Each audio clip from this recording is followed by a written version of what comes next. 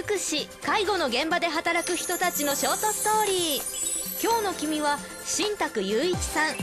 在宅介護を目指す方をサポートするお父さんです。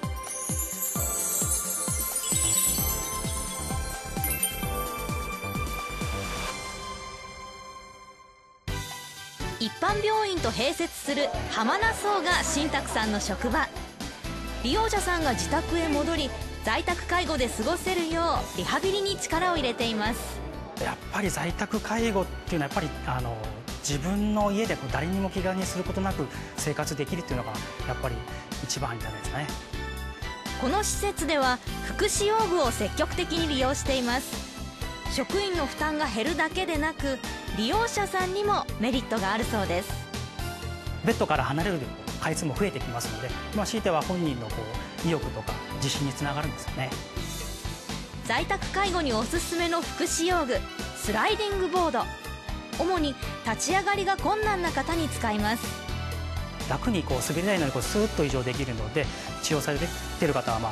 腰の負担がなくなったっていう話が聞かれます。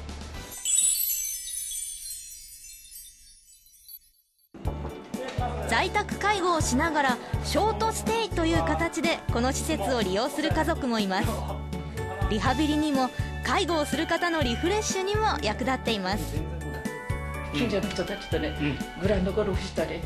卓球したり、お母さんの時間も持ててますね。そうですよね。つながりがあるとやっぱりいつでもお願いできるっていうのが安心できる。やっぱりそういうのがあるとやっぱり在宅で頑張ってみようかなっていう気持ちになりますよね。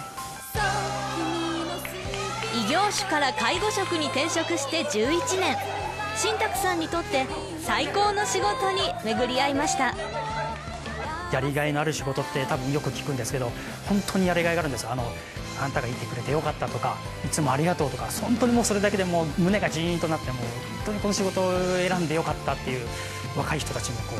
やりがいが何か見つからないなと思ったら、この介護とりあえずでもいいんで目指してもらえればきっとやってよかったなって思う人がいると思います。